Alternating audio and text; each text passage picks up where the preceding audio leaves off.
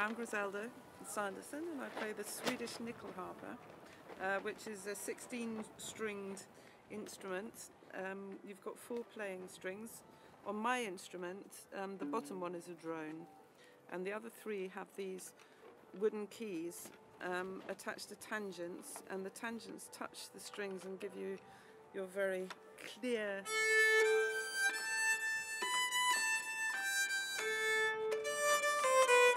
So this top row here, they work the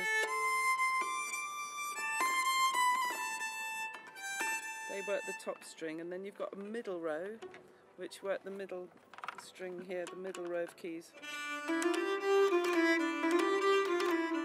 And then you've got a lower row of keys which work the ones at the bottom.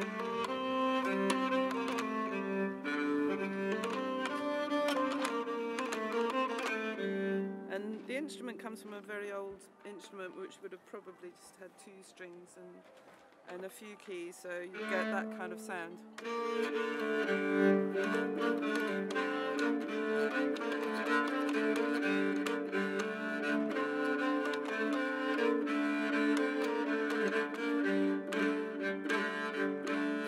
That kind of sound. And then it was gradually expanded to include these sympathetic strings which are more or less chromatic.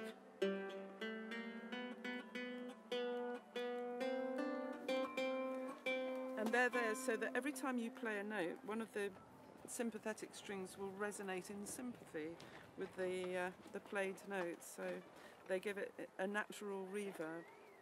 And they're all slightly different, and everybody uses different tunings, so there's no standard for any of this. And it's from Sweden, and it's also played in Norway, and it expanded out into Denmark and that area, and then almost died out and was revived in the 1960s and 70s in Sweden and became what it is today. So I play traditional Swedish music on it, and I also play with a Senegalese singer and a Moroccan musician, so I mix it up with all kinds of different things.